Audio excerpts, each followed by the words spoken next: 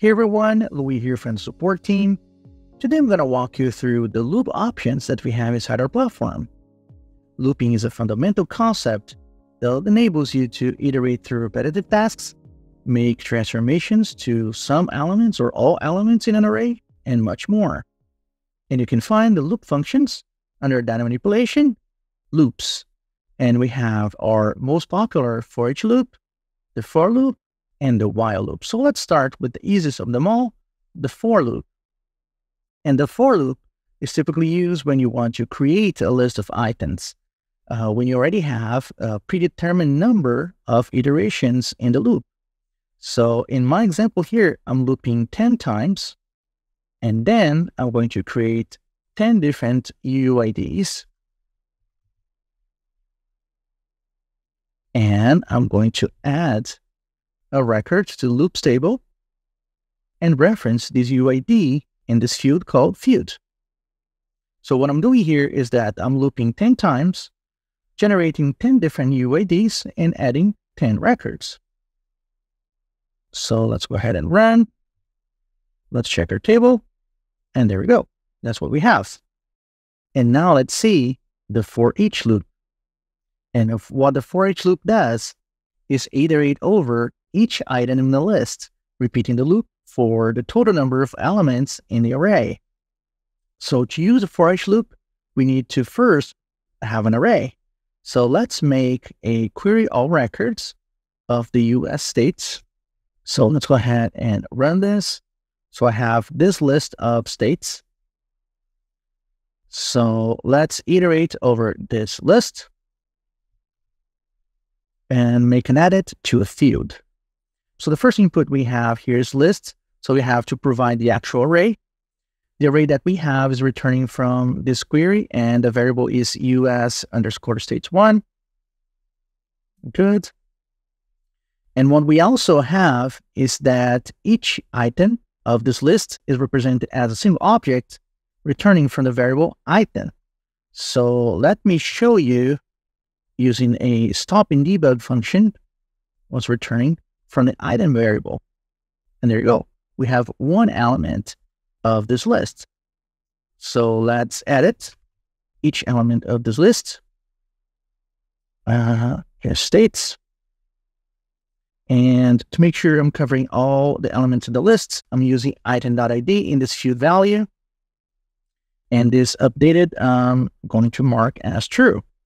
So let's go ahead and run. Let's check our database, refresh, and there we go. So we make an edit to each element of that list. Now we are working with a small list. So let's say that we're dealing with a long list with 30, 40, 50,000 records. So one very nice thing about the for each loop is that it works really well with a specific output type from the query all records. That is the stream output type. So if you're making edits to a very long list, I'm going to show you what is the best approach to do it. You would create a task,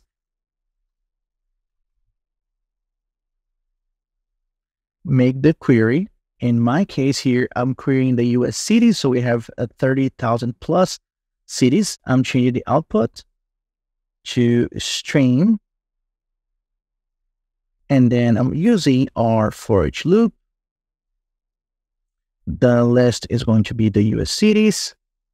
I'm going to make an edit to the record, just like I did with the states.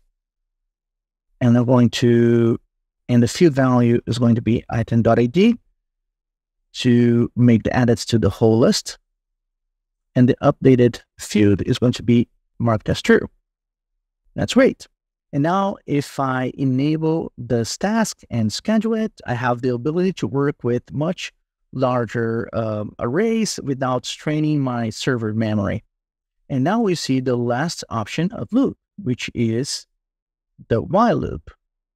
And the while loop is used when you don't know beforehand the number of iterations that the loop is going to have, and making ideal to work with paginated data returning from an external API request.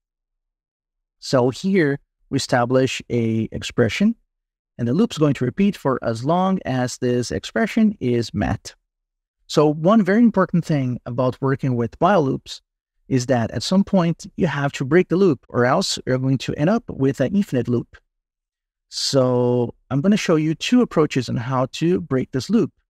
The first one is setting the condition that is going to be true always, like true equals to true. So inside our loop, what we're going to do is generate a random number from 1 to 20. And let's call it number.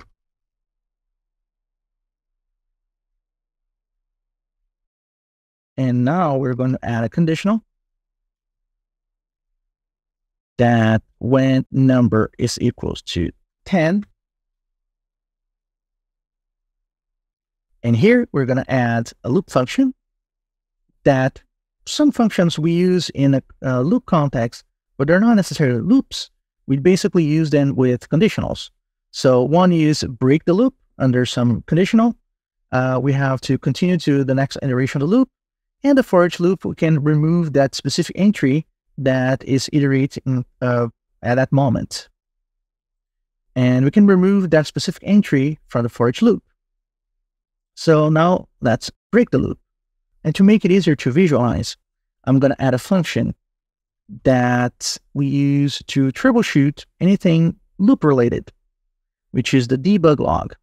And the debug log will show all the variations from this number variable here. So let's go ahead and run. Let's see the debug log. So the first iteration of the loop, we had 18, 17, 10, until we got the 10, and we got broken out of the loop. So this is one approach that we can terminate a while loop. The other one is that we can create a variable before the loop. Let's call it number. Let's give it a 0. Let's now use the while loop. Inside the while loop, we're going to generate a random number from 1 to 20. So now we're going to update this variable number with the random number. And we're going to repeat this for as long as the number is not 10. So let's also use the debug log.